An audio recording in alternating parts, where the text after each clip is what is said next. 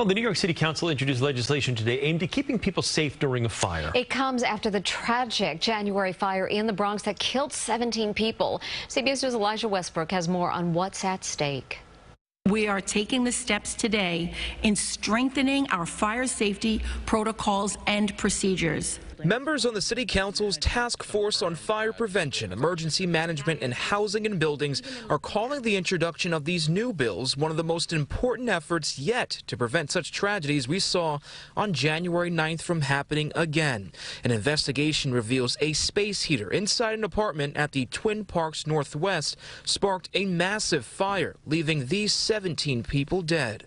If the heater had a working thermostat, an automatic shut-off feature, it would have turned off and the fire would most likely not have started. 9 bills have been introduced today. They include one that would reduce the amount of time for a landlord to correct a violation to keep or maintain a self-closing door. Also, making it illegal to sell an electric space heater that doesn't automatically shut off when the desired room temperature is reached. Another one on the list, building owners must maintain a minimum heating temperature of 62 degrees during the winter months. We should do everything we can to make it easier for the city's homeowners and property owners to make their families safer in their own homes. The introduction of these new bills follow numerous lawsuits which have already been filed against the housing companies, developers, and investment groups associated with the building, alleging negligence.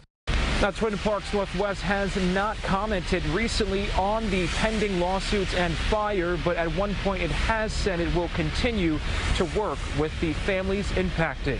Reporting from City Hall, Elijah Westbrook, CBS 2 News.